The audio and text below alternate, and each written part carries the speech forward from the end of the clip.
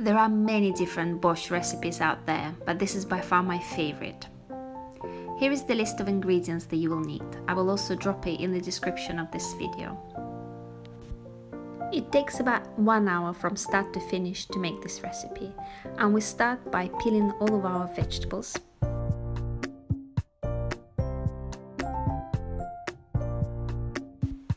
We'll chop the onion and the carrot into small pieces.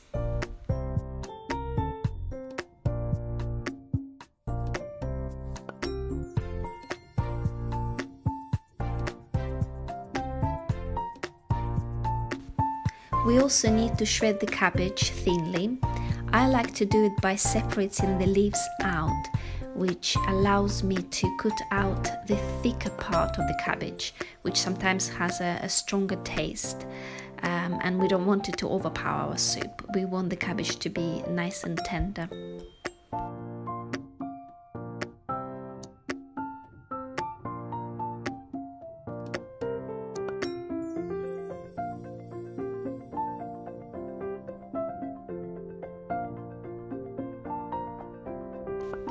And I find that grated beetroot makes the best borscht.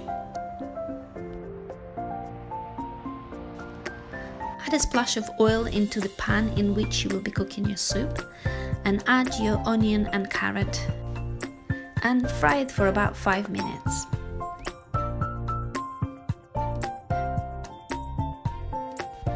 In the meantime, you can prepare your stock. Here I'm using a vegetable stock, which is a vegan and gluten-free.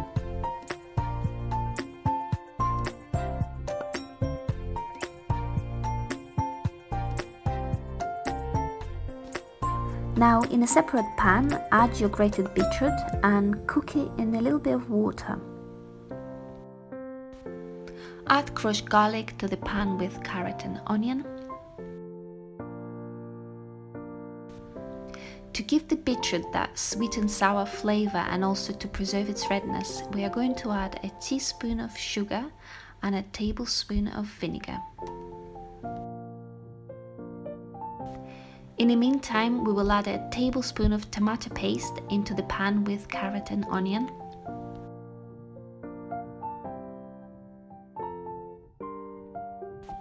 You can also add some pepper for an extra flavour. This is optional. And to make sure that your vegetables don't burn, add a little bit of liquid, water or some of your stock to the pan.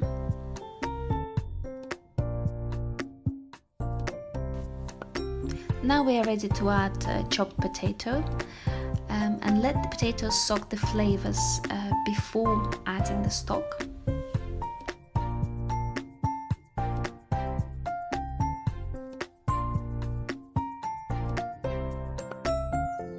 If you find that the proportion of liquid and vegetables is not quite right, you can add a little bit more water. Now we can add our bay leaf, which adds a really nice flavour to the soup.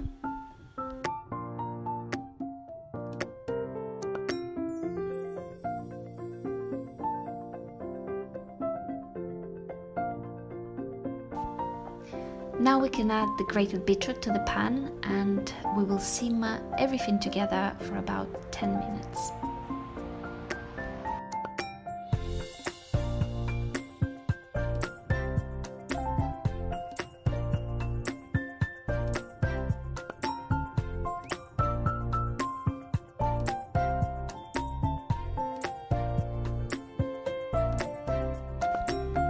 Finally, we are ready to add our shredded cabbage to the soup and simmer it for another 7 minutes.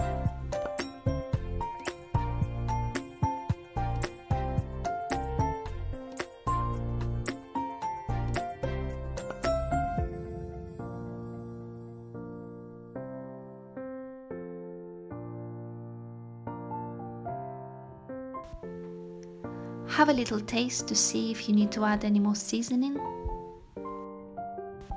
and let the soup stand for a few minutes before serving. And the final step, which is optional, is to get a few potato pieces from the soup onto a plate and mash it with a fork before returning it back to the soup. This will add just a nice texture to the soup.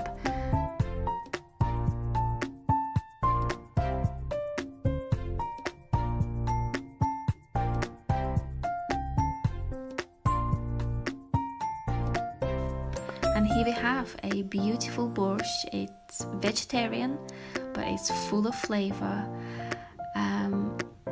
It's cooked with love, and one thing that you do need to remember how to serve borscht, it absolutely has to be added to the plate, is a spoonful of sour cream or creme fraiche and a sprinkle of dill or parsley. I normally have freshly frozen dill and parsley in my freezer at all times, so enjoy. Bon appetit!